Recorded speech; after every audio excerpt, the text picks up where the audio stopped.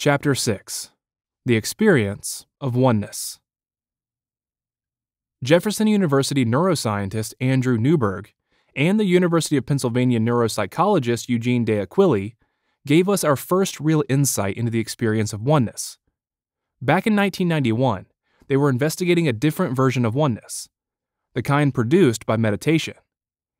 In deep contemplative states, Tibetan Buddhists report absolute unitary being, or the feeling of becoming one with everything, while Franciscan nuns experience unia mystica, meaning oneness with God's love. So Newberg and De Aquili put both Buddhists and nuns inside a single emission computed tomography, SPECT, scanner, to figure out if there's a biology beneath this spirituality. The SPECT scan revealed biology all right, and hypofrontality to be exact. In moments of intense concentration, the same efficiency exchange that erases our sense of self and distorts our sense of time begins to impact our relationship with space. This hypofrontality occurs farther back in the cortex, in the superior parietal lobe to be exact, instead of taking place in the prefrontal lobes, in a portion of the brain that Newberg and De Aquili dubbed as the Orientation Association Area, OAA, because it helps us orient in space. When functioning normally, the OAA is a navigation system.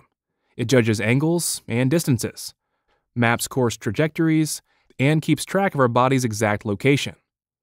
But to do this last part, the superior parietal lobe must also produce a boundary line, the border of self, the division between finite, us, and the infinite, not us, that is the rest of the universe.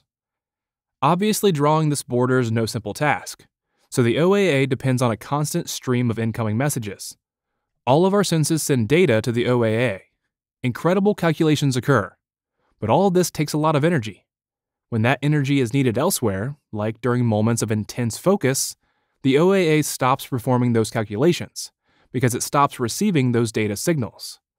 Without this data stream, this part of the brain is temporarily blinded. It too becomes hypofrontal, and to incredible result. Once this happens, says Newberg, we can no longer draw a line and say this is where the self ends, and this is where the rest of the world begins. So the brain concludes, it has to conclude, that at this moment you are one with everything. This is a somewhat startling reversal.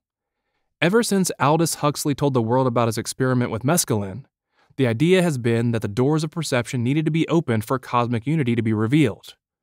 Newberg and De Aquili discovered the inverse. With hypofrontality, attention is narrowing. Parts of the brain are shutting down. Oneness is the result of the narrowing of the doors of perception, not throwing them wide open. Newberg and De Aquili also discovered that what you focus on matters.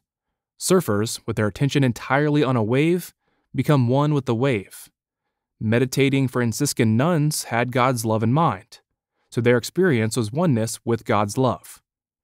There's little difference between the type of concentration a meditator needs to achieve ecstasy and the type required by a surfer dropping into a big wave. Focus is focus.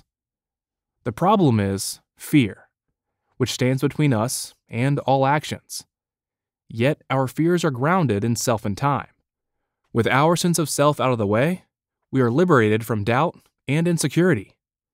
With time gone, there is no yesterday to regret or tomorrow to worry about. And when our sense of space disappears, so do physical consequences. But when they vanish all at once, something far more incredible occurs. Our fear of death, the most fundamental of all fears, can no longer exist. Simply put, if you are infinite and atemporal, you cannot die. This is another reason why flow states significantly enhance performance. When the self disappears, it takes many of our limits along for the ride.